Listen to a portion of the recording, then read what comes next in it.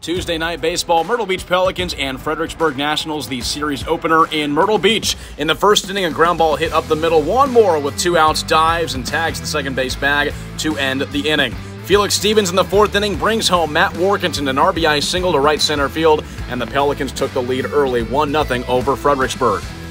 Tyler Santana pitched the majority of this game, and here is his second strikeout in the top of the sixth inning. He would finish with 2.